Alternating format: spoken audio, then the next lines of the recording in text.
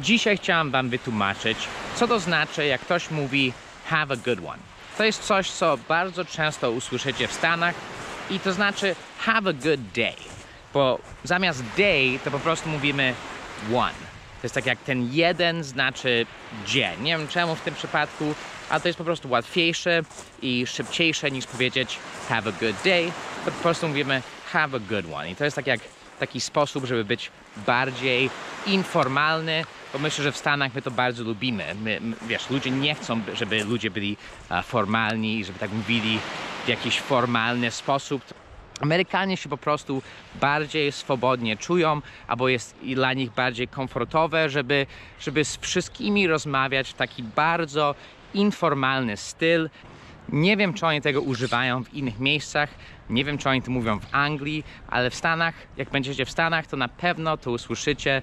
To jest po prostu bardzo popularne i na pewno ktoś wam powie have a good one.